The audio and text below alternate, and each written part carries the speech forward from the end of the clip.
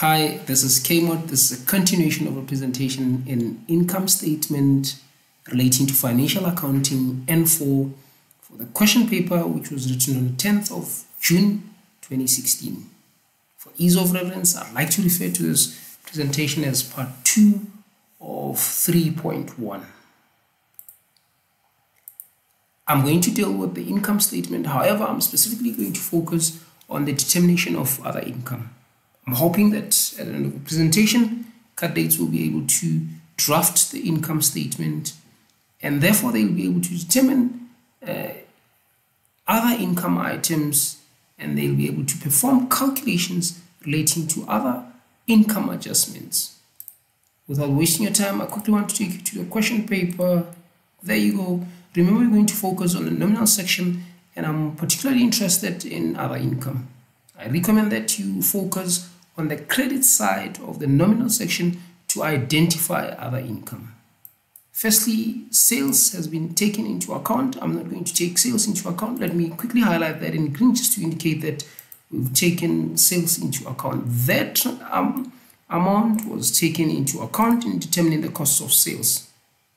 Rent income, we're going to take rent income into account. That's my first item that will be reflected under other income. I'm going to copy that item and I'm going to paste it to my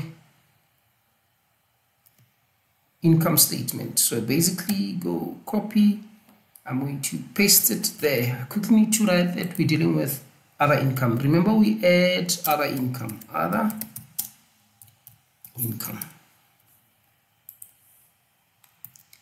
Let's quickly go identify other items. Other items that are given discount received is an amount of 800. I'm going to take the description and I'm going to copy and paste. There you go.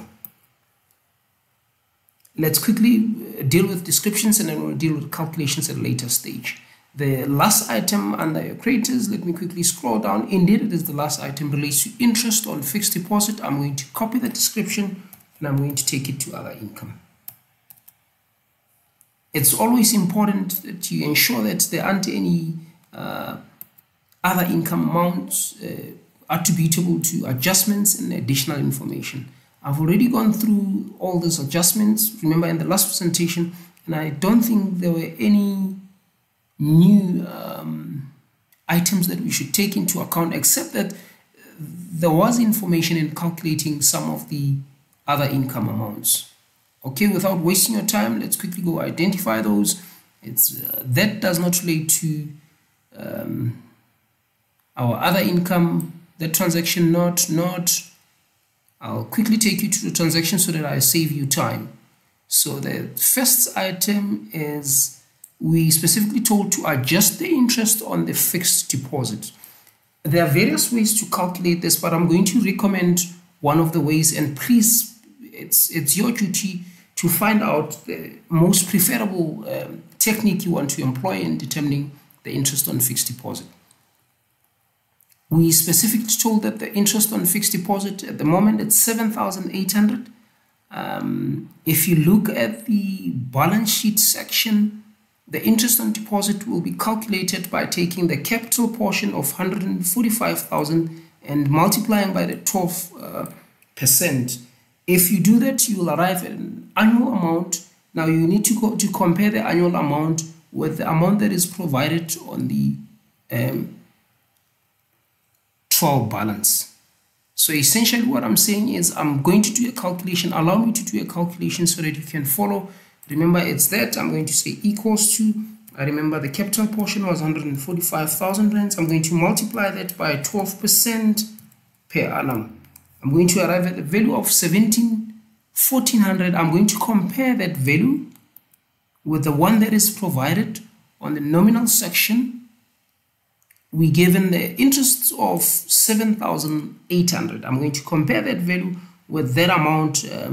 Essentially, we're supposed to account for 17,400 on an annual basis. We've only accounted for 7,800. Therefore, the value that we're going to take for interest on fixed deposit, it's exactly that amount. So I'm not going to do any other calculations. I think that calculation is acceptable. Moving along swiftly, Let's go see whether there are any transactions. Remember, we just dealt with transaction number 7, specifically relating to the calculation of interest on fixed deposit. I'm going to highlight that. Number 8, it doesn't affect our calculations. Number 7, certainly number 7 affects our calculations. But before I even go to number 7, I just quickly want to check whether there's anything that affects the determination of other income. Nothing else. Remember, we had an easy mark. Let's go end that easy mark. It's discount received. I'm going to copy and paste because there aren't any transactions specifically affecting that item. So I'm going to copy and I'm going to paste it there. Remember, for us to arrive to the total of other income, we're going to take a sum of those cells. There you go, enter. 18,200. But we still have to determine the rent income. Let's quickly go determine the rent income. That's the last item we're doing on this presentation. Rent income, I'm quickly going to go to transaction number 7. I want to highlight it in green. There you go. So we specifically told that rent has been received until 31st of March 2015. Our current financial year ends on the 28th of February 2015. So from 1 March, that's the commencement of our current year, 1 March 2014 until 28 February 2015 will be 12 months. That's our 12 months. That's how we obtain our 12 months. However, rent has been paid until 31st of March 2015. So essentially, rent has been paid for 13 months and we only want rent for 12 months. But there's a complication if you refer to that note.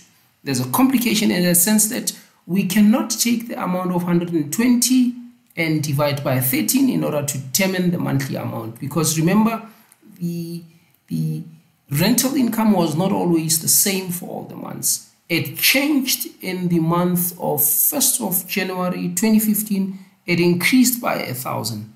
And subsequent to that, 1 January 2015, February as well 2015, and March as well 2015, the amount was increased by 1,000. I'm quickly going to take you to the spreadsheet where we're going to perform calculations. Let's find the spreadsheet. There you go. So essentially what happens is we're going to take the amount as per the trial balance. That's that amount, 120,000. And we're going to reduce by the increment so that we can arrive at an annual rental that we can divide by 13 in order to determine the monthly amount. So we're going to take as per the trial balance, we're going to deduct 1,000. Remember the increment in total was 3,000, which is made of the 1,000 in January 2015, 1,000 in February 2015, and 1,000 in March. Apologies, that should read March. And 1,000 in March 2015. It will come to an amount of 117,000. We're going to take that amount, it's an annual figure, we're going to divide it by 13 because it relates to 13 months to arrive at a monthly figure of 9,000. Once that is done, we're going to determine the amount that we're going to take to the income statement.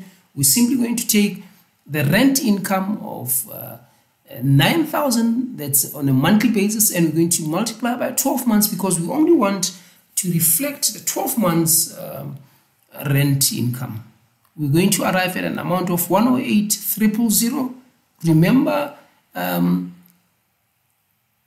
the month of January and February, which we should take into account in determining our rent income for the current financial year, had increased by 1,000. So that's an increase that is attributable to the month of January. It was 1,000, and the increase attributable to the month of February, it was 1,000 as well.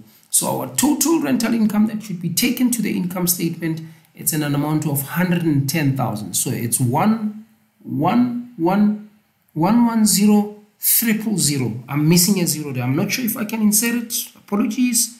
There you go. So we're supposed to have a zero right there.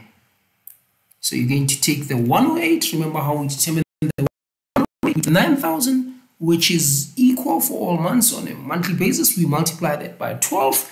Remember, January had increased by 1,000 meaning that January was 10,000 and February was also 10,000. So we determine the 12 months by multiplying by 9, and then we're going to factor in the increment specifically for January and February. We're not going to take March into account because March is after our current financial year.